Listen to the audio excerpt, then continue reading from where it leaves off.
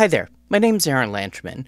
I'm a professor of electrical and computer engineering at Georgia Tech, and I'm currently teaching a class called Guitar Amplification and Effects. As a result, to prepare for various aspects of this class, I've been reading a lot about guitars, amplifiers, and effects, and I've been watching a lot of videos about guitars and amplifiers and effects. One of my favorite YouTubers, fellow Atlanta resident Rhett Shull, recently made a video about a vintage Gibson SG he purchased from Lindsay down at one of my favorite music stores, Maple Street Guitars. Rhett said some things in the video that echo things that I've heard people say and write about guitars for decades now, and matched some things that I've experienced myself. And what I want to try to do in this video is square some of these concepts with what we know about the actual physics about how electric guitars work. Rhett also goes through a couple of other guitars in his collection that he considers to be great guitars, and for all of the guitars, he spends a lot of time emphasizing the importance of how resonant the guitar feels. This is one of the best guitars I've certainly ever owned and certainly ever played. And the first thing that comes to mind is the resonance. We talk about this all the time with guitars, with really great guitars, is how loud they are unplugged, acoustically, even solid body electric guitars. This goes for acoustics as well. Same thing for basses. Any great instrument, no matter its construction, no matter its price range, no matter what type of wood it's made of, whether it's a bolt neck or a set neck, every great guitar that I've ever played has always been super resonant. And this guitar is no exception. When I hold the neck down here, first of all, listen to how loud it is, right? It's often said that if an electric guitar sounds good acoustically, then it will sound good electrically. That's obviously not necessarily true, because if you put terrible pickups in a guitar, then it's not going to sound good no matter what it sounds like acoustically. But let's reverse the implication. If a guitar sounds good electrically, does that necessarily imply that it sounds good acoustically? Are there electric guitars that sound mediocre acoustically that sound great electrically? And if so, what's the physical reason why? I have a feeling that people have the impression that an electric guitar should sound good acoustically, so then the electromagnetic pickups have a good source to deal with. But the problem is that reasoning only applies to microphones that are taking acoustic energy and turning that acoustic energy into electric energy. If you are recording a piano with a pair of Coles 4038s, or if you're recording a vocalist with a Neumann U87, you want your piano and your vocalist to sound good in the room. But a properly operating electromagnetic pickup is not a microphone. It does not turn acoustic energy into electrical energy. It detects the disturbance in the magnetic field created by the motion of the string. The electromagnetic pickup does not care what the guitar sounds like to your ear 5, 10, or 15 inches away from the guitar. It doesn't even care what the string sounds like acoustically a quarter inch away from the strings. It does not care about vibrations in the neck. It does not care about vibrations in the body. It only cares about what's happening with the strings in the immediate vicinity around the pickup.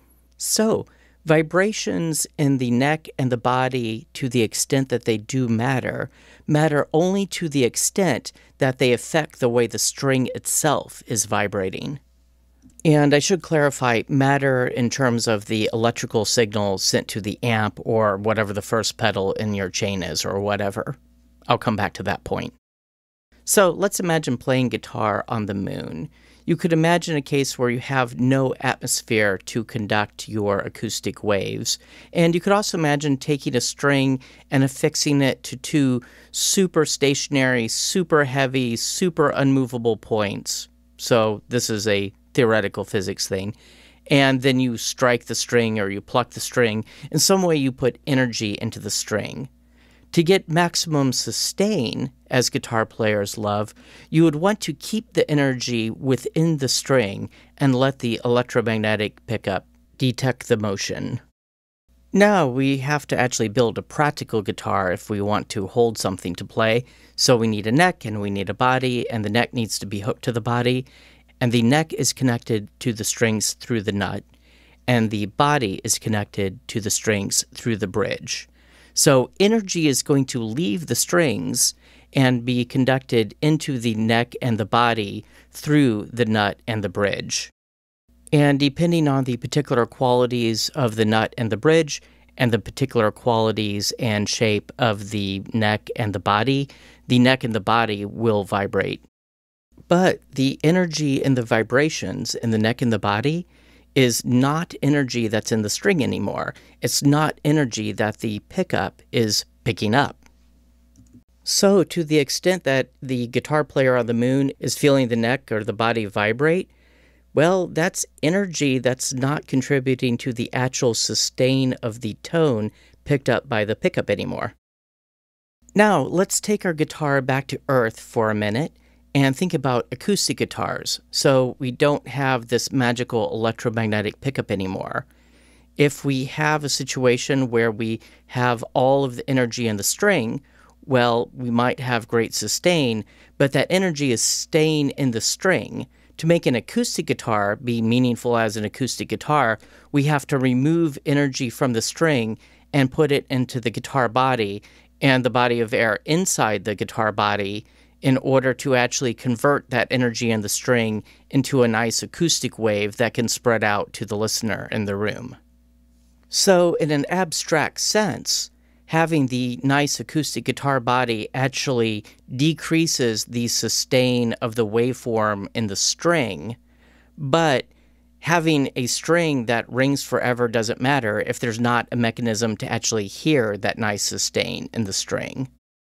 And this is why it seems to be a contradiction to say a guitar that is extremely resonant in the sense of feeling the neck and the body vibrate has wonderful sustain. If you really wanted it to have wonderful sustain as picked up by the pickup, you would want to keep the energy out of the body and the neck and keep it in the string. And there also seems to be a contradiction between the notion that a light resonant body has great sustain when you will also hear people say things like, oh, this body is made of this really dense wood and it's a really big body that's very heavy, and so it's going to have great sustain. And it feels a little weird to talk about the feeling of the vibrating guitar body when the entire point of solid body guitars, the reason they were invented was to not resonate because players were having problems with feedback. So how can we refine our thinking about this? For me, the light bulb went off when Rhett said this about a guitar that he didn't bond with. I sat down with it before I even turned on the amp and I went like, and it just didn't ring. It was dead. It was just not there. And as a result, it felt like I was having to, when I was playing it, I was really having to work with the guitar. And it wasn't an enjoyable experience. It was a kind of, it felt like I was having to pull the notes out of the guitar, if that's the best way I can describe it. It was like there's no, it's not really giving you the feedback you're looking for. Yeah. It's acting more like a sponge. It's everything I'm putting into it is just kind of soaking up and it's not giving me anything back. That is such a good way to put it, yeah. This is like a mirror. It's like everything you put in, it just reflects back to you and amplifies. This is kind of a heady analogy, but it works in my brain. This guitar, they're both SGs. They're both made of mahogany. They're both built with the same body construction, albeit they had a completely different pickup layout and a different bridge, so they're not objectively, you can't really compare the two. But two SGs, both were very nice guitars, both were very well-built instruments. I think in that case, it just came down to the piece of mahogany. It came down to the piece of wood. And that custom shop, while it was a beautiful guitar, it felt dead. And everything you put into it, the sustain wasn't quite there. And objectively, if you were a listener, it probably sounded great. Yeah. But as a player and the way it made me feel when I was playing it, it just didn't compare to this guitar. I want to play that last part again. And objectively, if you were a listener, it probably sounded great. Yeah. But as a player and the way it made me feel when I was playing it, it just didn't compare to this guitar. I think what we're circling in on is that a musical instrument is not just a physical device for making sound, it's also a user interface for the musician. Let's listen to Rhett talk about the neck on his SG. If I hold my neck down here, or if I hold it down in like the first position, the entire neck is just resonating. It feels like no matter where you're holding the body, this guitar absolutely rings like a bell. The vibration of the neck is providing Rhett with important haptic feedback. People have often noted that your perception of how a given guitar sounds can be affected by how it looks. This is called hearing with your eyes. On a more visceral level, I think that playing a musical instrument and listening to a musical instrument are fundamentally different things.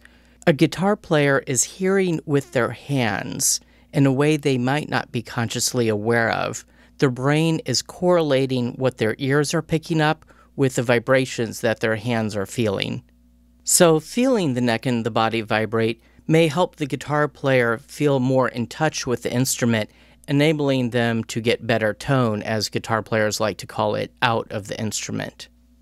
So there are a couple situations where the vibration of the body might be picked up by the pickup, but they're kind of edge cases, but we should probably talk about them a little bit. One is if your pickups are microphonic. Now, it's generally considered bad if your pickups are microphonic. You can't really design a pickup to be microphonic in a controlled way on purpose. In a microphonic pickup, the coil of wire can rattle around relative to the magnet. So either the coil can rattle, or the magnet can rattle, or both can rattle, or maybe neither rattles, but the pole pieces are rattling. Anyway, stuff is rattling around in a way that's not terribly predictable and usually not desirable. It usually gives you horrible squealy feedback, and it's not something anybody wants usually. So people will use things like wax potting to try to keep everything in place. The other area where the body may become more relevant, although still indirectly, is through feedback, either in the Jimi Hendrix sense with a giant Marshall stack where the sound from the speakers vibrates perhaps both the strings on the guitar directly and also the guitar body, or perhaps even through something like studio monitors. It doesn't necessarily have to be a Marshall stack, although it is more fun that way. If you're looking for that kind of feedback, I imagine that a body that is more naturally resonant is something that you would want.